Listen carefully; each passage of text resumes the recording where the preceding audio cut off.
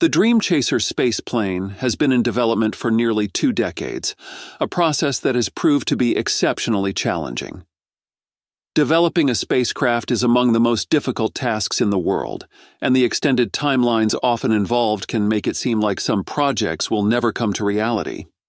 The Dream Chaser has been one of these projects, facing numerous challenges that have delayed its progress and led to doubts about its eventual completion. However, recent developments have provided a renewed sense of hope, and we might finally see its first flight soon. In this video, we will talk about these exciting developments. Before we delve deeper, please make sure to subscribe to our channel for future updates about the latest advancements. Dream Chaser is very different from other spacecrafts we know.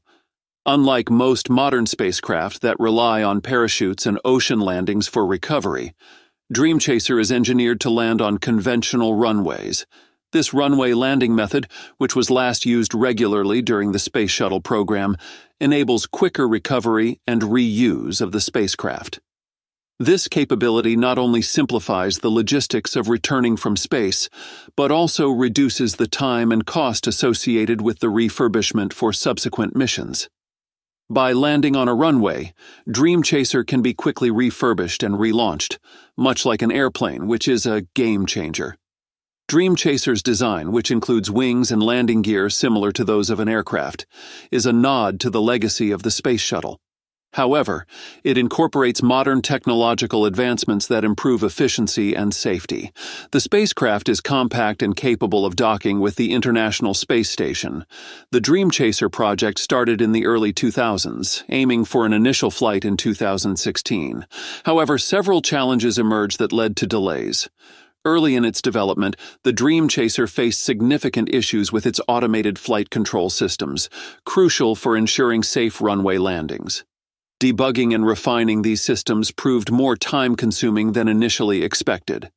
Further complications occurred with the need for design modifications, particularly in the thermal protection system.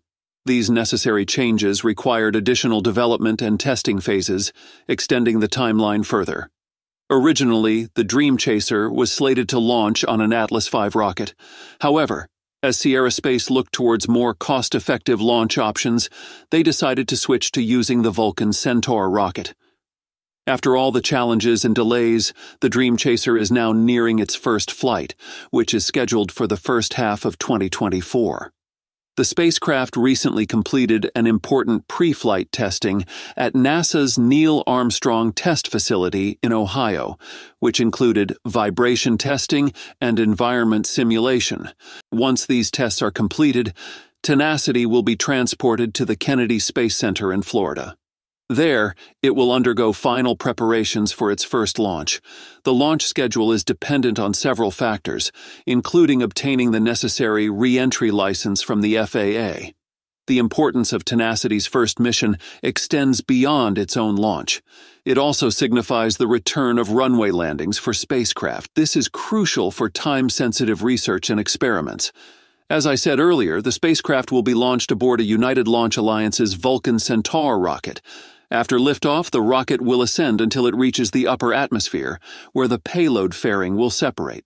Once in orbit, the Vulcan Centaur's upper stage will deploy the Dream Chaser into a precise trajectory towards the International Space Station. Some people might think that the success of Sierra Space's Dream Chaser could challenge SpaceX's dominance with its Dragon and Falcon family of rockets.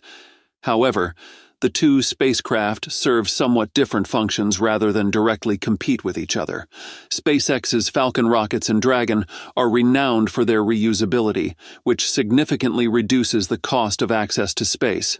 The Falcon rockets are capable of carrying out a wide variety of missions, including launching satellites, resupplying the International Space Station, and sending crews into orbit.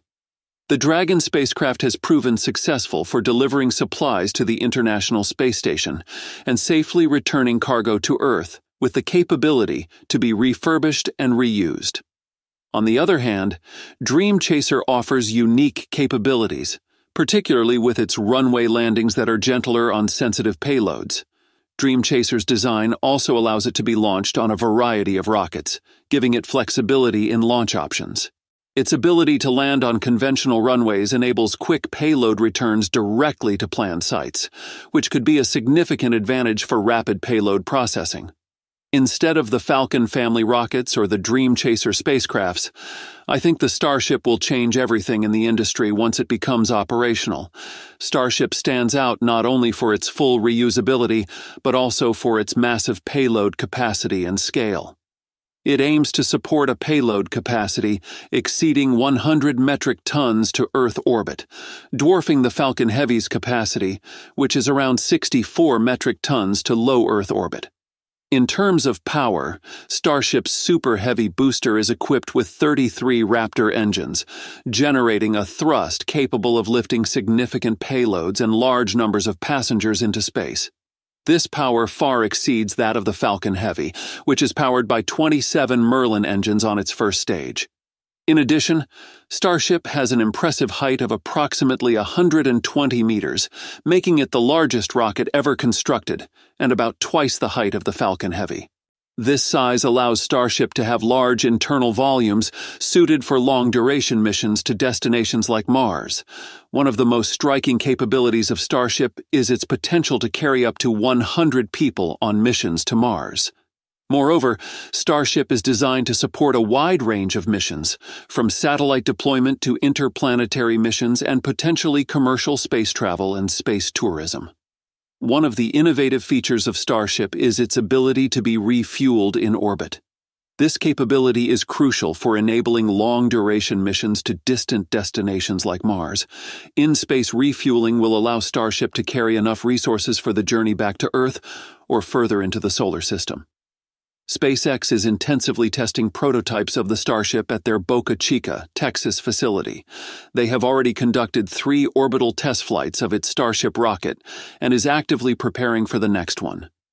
The first orbital test flight took place on April 20, 2023, and ended in the destruction of the vehicle just minutes after liftoff, failing to reach orbit. This was due to multiple issues, including some engines not performing as expected, which led to significant damage to the launch pad itself. The second test flight occurred on November 18, 2023. This flight aimed to demonstrate improvements in new systems, such as a hot stage separation, where Starship's engines ignite while still attached to the booster. The mission reached a near-orbital trajectory and completed a controlled re-entry over the ocean. Despite not reaching full orbit, this test marked a progression from the first, with the booster performing its tasks more successfully, but ultimately being destroyed during the boost backburn due to a propellant filter blockage. The third test flight, conducted on March 14, 2024, finally achieved orbit, a significant milestone for the program. However, SpaceX lost contact with the Starship during its re-entry into the Earth's atmosphere, suggesting that the vehicle likely broke apart or burned up. The Super Heavy booster used in this test was also lost during its return to Earth. The fourth test flight of SpaceX's Starship is targeted for May 2024. This upcoming flight is set to showcase several enhancements and changes from the previous tests. Notably, the flight aims to include improved procedures and technologies that build on the experiences and data gathered from the earlier missions. And that's all for today's update. If you enjoyed watching and found it useful, please make sure to subscribe to our channel and hit the like button. Thanks for watching, and I'll see you in the next one.